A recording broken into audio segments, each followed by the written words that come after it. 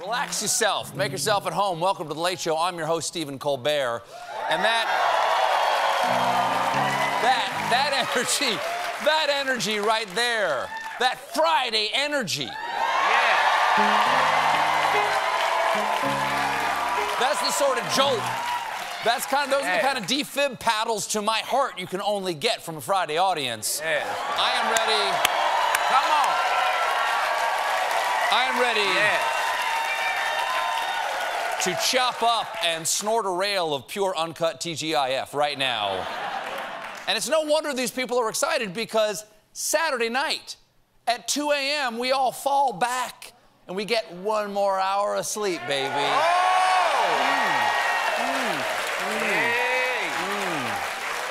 ready.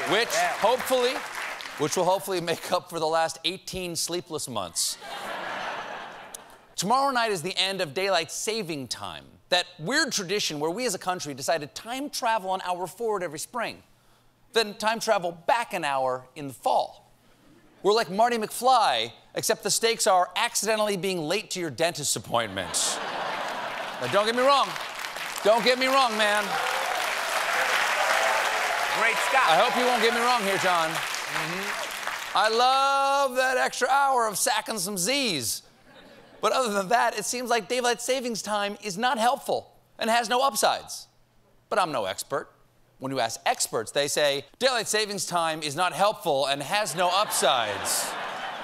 The only thing daylight savings time is good for is making spouses fight once a year about how to change the clock on the microwave. There's no clock button. I'm just gonna press potato until spring ahead again. Now, there's an effort to try to change the whole thing. In fact, there's been a bill introduced in the Senate to make daylight saving permanent called the Sunshine Protection Act, which in high school was also the name of my Grateful Dead cover band. We got Sugar Magnolia.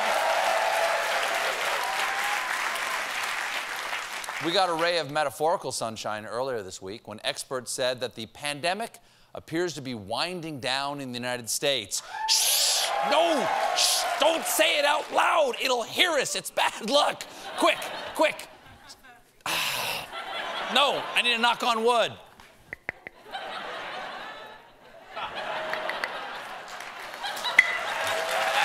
Okay.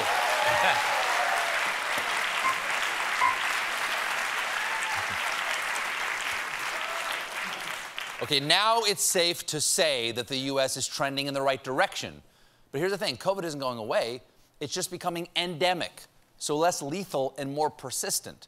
As one epidemiologist put it, it doesn't end, we just stop caring. Or we care a lot less. So, kind of like Grey's Anatomy. My honest, I still love it. I still love it. I love that show. Oh. I love it. My audience is all vaccinated, right, folks? There you go. Anybody here? There you go. There it is.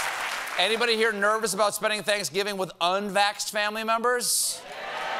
Same here. Well, there are some ways to stay safe, okay? One professor of psychology suggested start by calling your unvaccinated family members and soliciting their ideas on how to gather safely. Okay, but they're the ones making people unsafe. You don't hear a police officer say, "Ma'am, do you know why I pulled you over? To ask if you have any ideas on how to safely drive drunk, because you're really crushing it." And by it, I mean those parking meters back there. Now,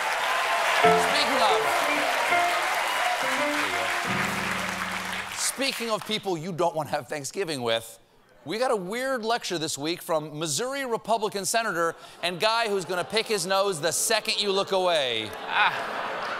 Josh Hawley. Hawley recently gave a speech at the National Conservatism Conference in Orlando, Florida. It's right down the street from Disney World, but instead it's full of grumpy, dopey, and sneezy people who won't listen to their doc. In his speech, Hawley claimed that modern American men's masculinity is being questioned and is leading to some weird results. After years of being told that they are the problem, that their manhood is the problem, more and more men are withdrawing into the enclave of idleness and pornography and video games. Okay, fair enough. Counterpoint. They're withdrawing into idleness, pornography, and video games because it exists. I didn't spend all day when I was a teenager on video games and pornography because we didn't have any. We just had an electric football game that buzzed when you turned it on. That was our video game. Also our pornography. To be fair, pornography. To be fair, Josh Hawley is probably just trying to change his image a little, since his most famous photo is this one of him giving a raised fist salute to the eventual rioters on the morning of January 6th. So this speech is probably an attempt to get people to stop showing that photo, which again shows him giving a raised fist salute to the folks who smeared poop on the walls of the Capitol on January 6th. Speaking of which, we're learning more about the folks Josh Hawley loves to salute, and I'll tell you all about it in tonight's Seditionist Roundup.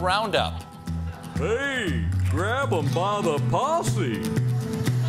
First to meet Lady Justice is New Jersey resident and Mrs. MAGA Claus, Rasha Abua Rageb. Ms. Rageb planned her big insurrection day well in advance and even urged people to join her and to bring your own guns, and said she was bringing pepper spray, a knife, and a stun gun. And her social media post confirmed she was ready to resort to violence if the former president wasn't declared the winner, posting, "It's 45 or Civil War. 1776 is coming." Okay. Civil War was not in 1776. That's the Revolutionary War. That's like going to Comic-Con and saying, "All right, Star Wars fans, here he is, Captain James T. Shrek." Now,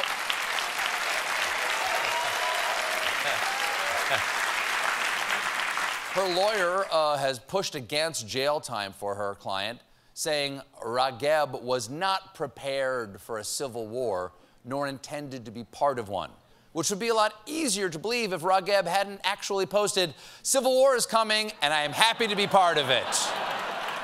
Kind of undercuts the defense. That's like trying to convince the jury that your client is innocent while they're sitting there wearing a T-shirt that says, "I love killing." Next up on the docket, a Florida firefighter named Andrew Williams has pleaded guilty to the charge of parading, demonstrating, or picketing in a Capitol building. It may be hard to gain respect in the prison yard when one of your charges is parading. "Nobody touch my stuff, or I will high step over to you with great pomp. I've wielded a baton out of a cafeteria fork. Don't make me use it! Don't make me use it! I'm coming for you, bitch!" We got a great show for you tonight. My guest is Tony Hale, but when we come back,